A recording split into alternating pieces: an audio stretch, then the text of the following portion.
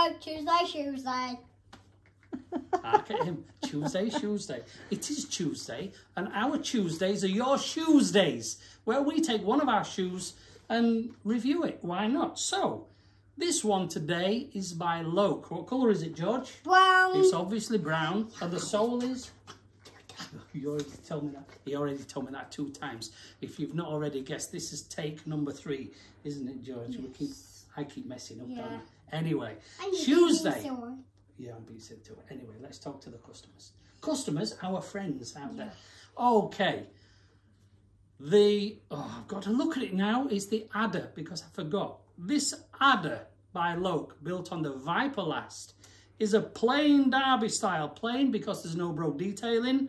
Derby style lacing. And it's fitted with a white microfoam rubber, almost like a wedge sole. There's just a little bit of lift under the arch of the foot there. Very lightweight because of this sole. Very comfortable. Now this is built on Loake's Viper Last, which is a G fitting.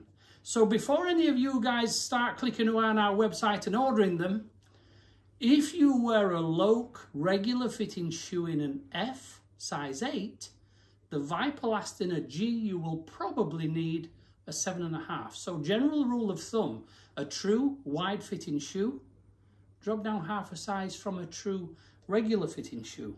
Anyway, the Adder by Loake, nice and lightweight for summer. Great with a pair of chinos, nice with a pair of jeans, and it's available in brown suede or navy blue suede. So just the 2 colour combinations. Notable feature too is the welt here in a natural finish. So there is no colour in the welt.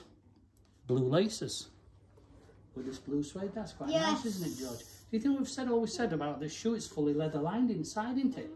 Do we like it? Yeah. Shall I get a pair? Yeah. I'll think about it. That's our Shoesday today, okay, George? Yeah. Bye for now.